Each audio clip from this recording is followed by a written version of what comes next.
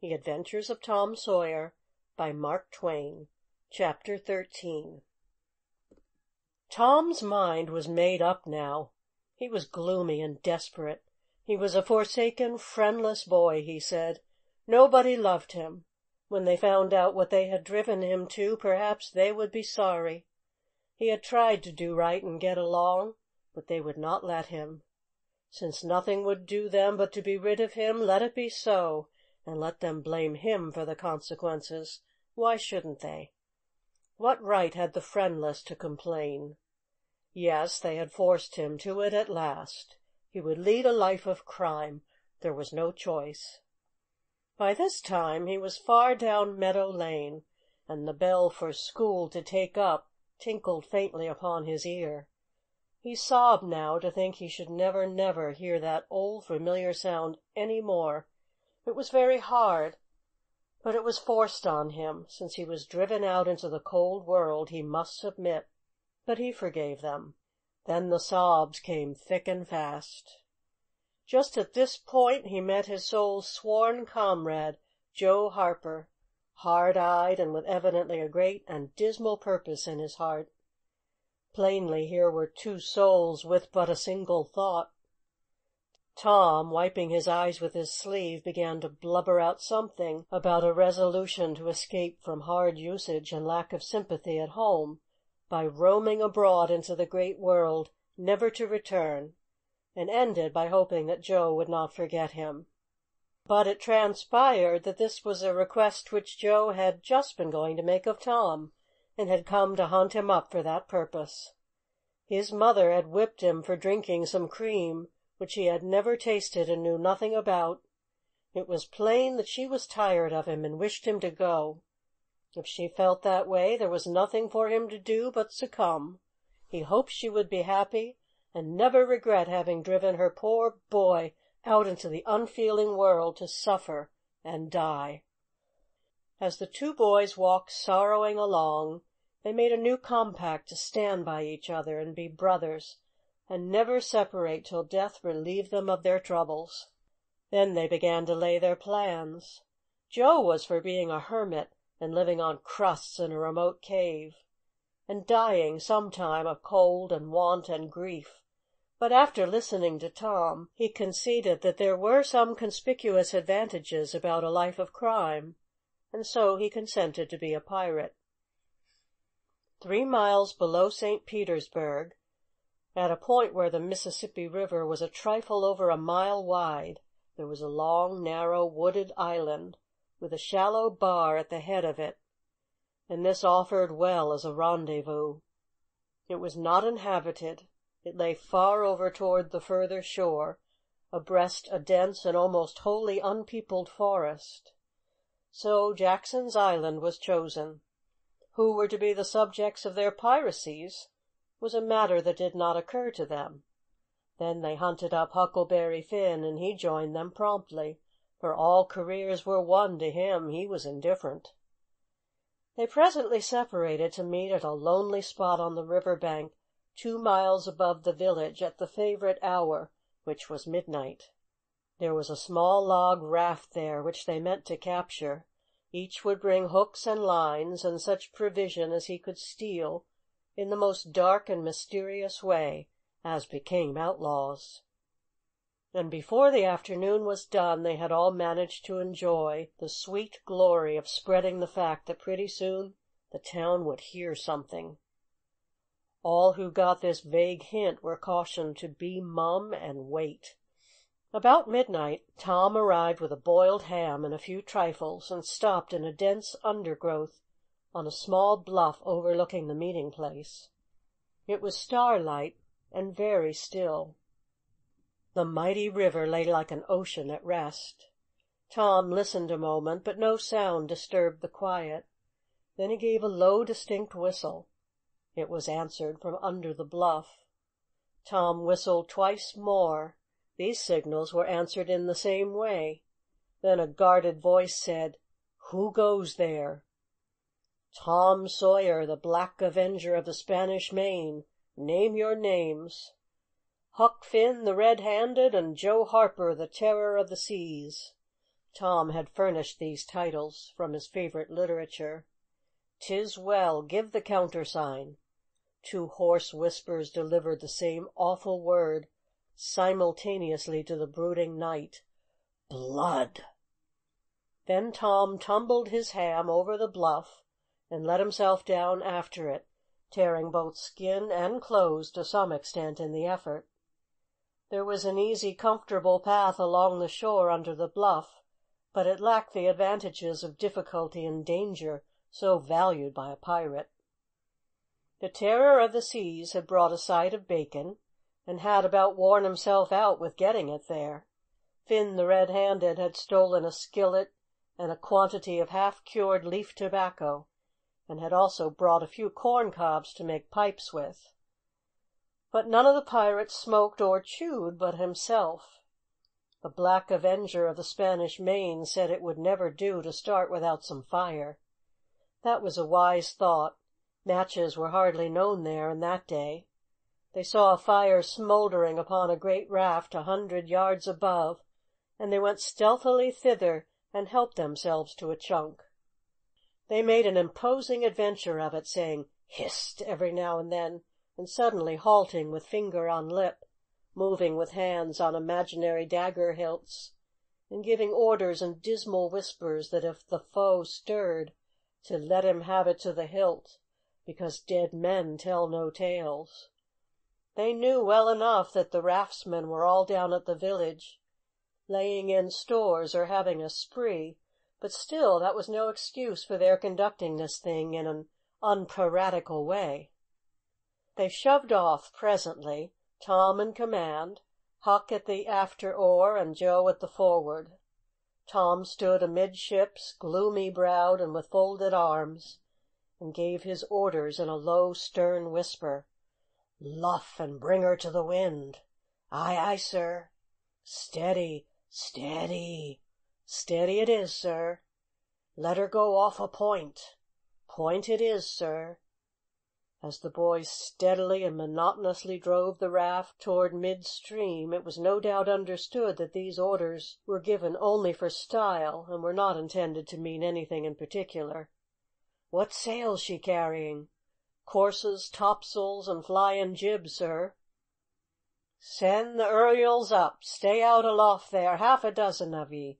Foretop mastons, lively now." "Aye, aye, sir." "Shake out that main t'gallantsail. Sheets and braces, now, my hearties." "Aye, aye, sir." "Helm a lee, hard a port. Stand by to meet her when she comes. Port, port, now, men. With a will. Steady." "Steady it is, sir." The raft drew beyond the middle of the river. The boys pointed her head right, and then lay on their oars. The river was not high, so there was not more than a 2 or 3 mile current. Hardly a word was said during the next 3/4 of an hour. Now the raft was passing before the distant town. 2 or 3 glimmering lights showed where it lay, peacefully sleeping, beyond the vague, vast sweep of star-gemmed water, unconscious of the tremendous event that was happening. The Black Avenger stood still with folded arms, looking his last upon the scene of his former joys and his later sufferings, and wishing she could see him now, abroad on the wild sea, facing peril and death with dauntless heart, going to his doom with a grim smile on his lips. It was but a small strain on his imagination to remove Jackson's Island beyond eyeshot of the village, and so he looked his last with a broken and satisfied heart. The other pirates were looking their last, too, and they all looked so long that they came near letting the current drift them out of the range of the island. But they discovered the danger in time, and made shift to avert it. About 2 o'clock in the morning the raft grounded on the bar 200 yards above the head of the island, and they waded back and forth until they had landed their freight. Part of the little raft's belongings consisted of an old sail, and this they spread over a nook in the bushes for a tent to shelter their provisions, but they themselves would sleep in the open air in good weather, as became outlaws. They built a fire against the side of a great log 20 or 30 steps within the somber depths of the forest, and then cooked some bacon in the frying pan for supper, and used up half of the corn pone stock they had brought. It seemed glorious sport to be feasting in that wild, free way, in the virgin forest of an unexplored and uninhabited island, far from the haunts of men, and they said they never would return to civilization. The climbing fire lit up their faces and threw its ruddy glare upon the pillared tree trunks of their forest temple and upon the varnished foliage and festooning vines. When the last crisp slice of bacon was gone and the last allowance of corn pone devoured, the boys stretched themselves out on the grass, filled with contentment. They could have found a cooler place, but they would not deny themselves such a romantic feature as the roasting campfire. "Ain't it gay?" said Joe. "It's nuts," said Tom. "What would the boys say if they could see us?" "Say? Well, they'd just die to be here, hey, Hucky?" "I reckon so," said Huckleberry. "Anyways, I'm suited. I don't want nothing better'n this. I don't ever get enough to eat generally, and here they can't come and pick at a feller and bullyrag him so." "It's just the life for me," said Tom. "You don't have to get up mornings, and you don't have to go to school and wash and all that blame foolishness. You see, a pirate don't have to do anything, Joe, when he's ashore, but a hermit, he has to be prayin' considerable, and then he don't have any fun anyway, all by himself that way." "Oh, yes, that's so," said Joe, "but I haven't thought much about it, you know. I'd a good deal rather be a pirate now that I've tried it." "You see," said Tom, "people don't go much on hermits nowadays, like they used to in old times. But a pirate's always respected, and a hermit's got to sleep on the hardest place he can find, and put sackcloth and ashes on his head, and stand out in the rain, and—" "What does he put sackcloth and ashes on his head for?" inquired Huck. "I dunno, but they've got to do it. Hermits always do. You'd have to do that if you was a hermit." "Durned if I would," said Huck. "Well, what would you do?" "I dunno, but I wouldn't do that." "Why, Huck, you'd have to. How'd you get around it?" "Why, I just wouldn't stand it. I'd run away." "Run away? Well, you would be a nice old slouch of a hermit. You'd be a disgrace." The red-handed made no response, being better employed. He had finished gouging out a cob, and now he fitted a weed stem to it, loaded it with tobacco, and was pressing a coal to the charge and blowing a cloud of fragrant smoke. He was in the full bloom of luxurious contentment. The other pirates envied him this majestic vice, and secretly resolved to acquire it shortly. Presently Huck said, "What does pirates have to do?" Tom said, "Oh, they just have a bully time. Take ships and burn them, and get the money and bury it in awful places in their island where there's ghosts and things to watch it, and kill everybody in the ships, make 'em walk a plank." "And they carry the women to the island," said Joe. "They don't kill the women." "No," assented Tom, "they don't kill the women. They're too noble, and the women's always beautiful, too. And don't they wear the bulliest clothes! Oh, no, all gold and silver and diamonds," said Joe with enthusiasm. "Who?" said Huck. "Why, the pirates." Huck scanned his own clothing forlornly. "I reckon I ain't dressed fittin' for a pirate," said he, with a regretful pathos in his voice, "but I ain't got none but these." But the other boys told him the fine clothes would come fast enough, after they should have begun their adventures. They made him understand that his poor rags would do to begin with, though it was customary for wealthy pirates to start with a proper wardrobe. Gradually their talk died out, and drowsiness began to steal upon the eyelids of the little waifs. The pipe dropped from the fingers of the red-handed, and he slept the sleep of the conscience free and the weary. The terror of the seas and the black avenger of the Spanish Main had more difficulty in getting to sleep.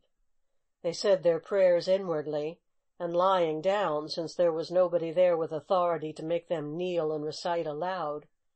In truth, they had a mind not to say them at all, but they were afraid to proceed to such lengths as that, lest they might call down a sudden and special thunderbolt from heaven. Then at once they reached and hovered upon the imminent verge of sleep, but an intruder came now that would not down. It was conscience.